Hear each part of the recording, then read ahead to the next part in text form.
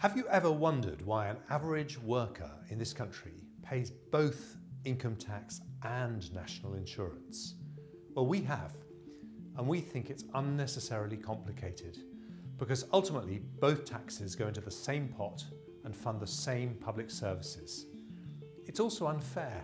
Why should workers pay two taxes compared with everyone else?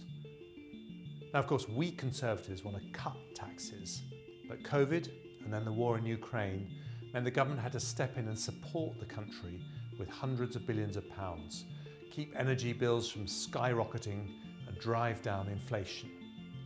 At the start of this year, however, the economy has turned a corner, and it means that we've been able to start cutting taxes.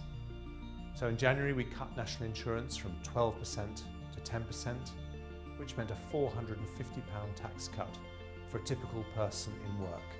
Now we're going even further, cutting it again to 8%, another £450 tax cut, which takes the total tax cut this year to £900 for a typical person in work. That shows our plan is working.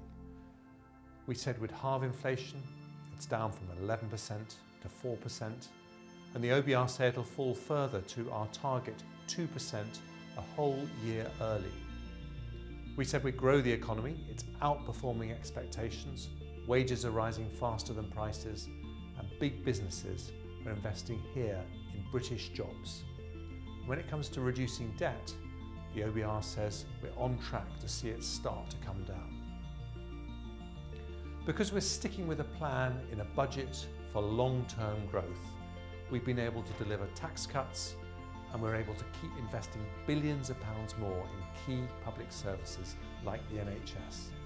That's how we deliver a brighter future for everyone in this country.